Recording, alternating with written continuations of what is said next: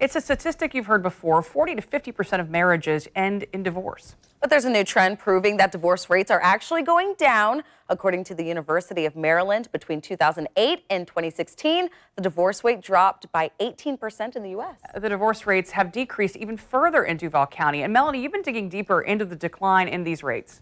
Guys, this is great news for couples because we know it can be tough when you get married. So joining us now, Dr. Richard Albertson, who is going to talk a little bit more about Live the Life. It's a ministry that's working here in Jacksonville, also in Tallahassee. You're the founder of this organization. It's been working for 20 years. What I thought was most interesting is that over the last couple of years, you guys have really been working to scour the people who file for divorce. Send them a simple letter that say, hey, do you want to work this out? And if you do, we'll be here to support you. And how do we help those people turn it around? It's never too late to save the marriage. And people get discouraged because they just don't know how to be married. And we help show them how. And we did a communication exercise, a dialogue guide, which honestly, my husband and I use it. And it helps us. It helps us to be fair and for the other person to actually hear what the other person's complaint is and what they're going through.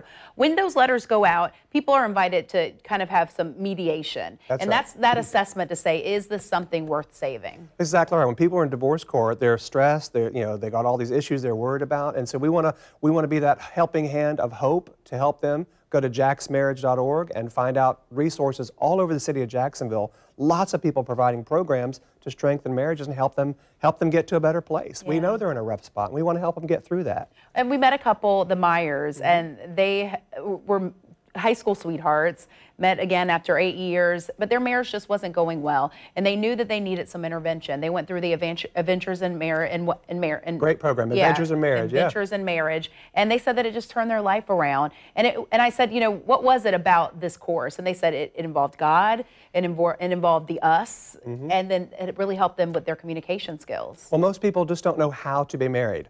We know we need to have a good marriage, but how do you do it? The practical application. So we teach them skills, specific skills, like that dialogue guide you've been showing here, and how to do it, because they just don't know how.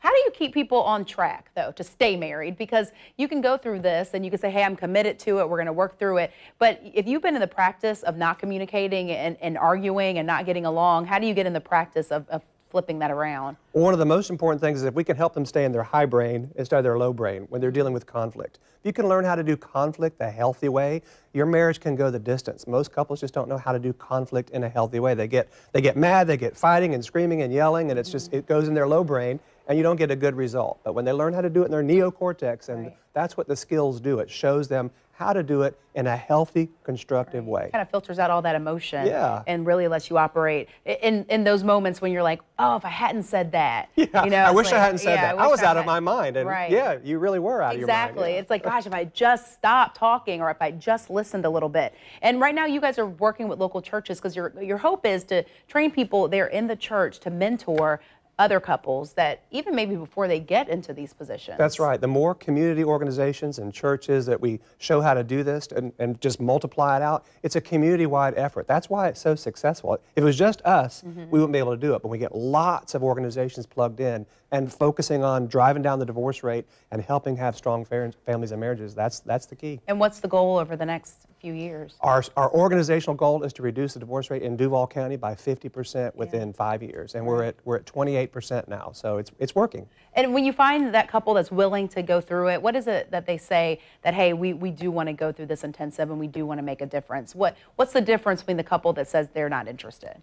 Well, the ones that are not interested versus wanting to go through it, well, they've lost hope. They don't think there's a way out. There's no way this marriage could be, this person I'm married, it's all their fault, it's the other person's fault, and there's no hope. Right, and so you have to both want it. You have to both want it too. Two to make us, only one to kill it, right? Okay. All right. All this information is on newsforjacks.com. You'll find that dialogue guide that we introduced to you at 8 o'clock. Also the website, if you are interested in getting involved in an intensive or a class, know that there is hope and there is help out there. Very affordable. You said you never turn a couple away. That's right. All right. Thanks for coming in. Thanks for having me. All right. Nikki Crystal, over to you. All right.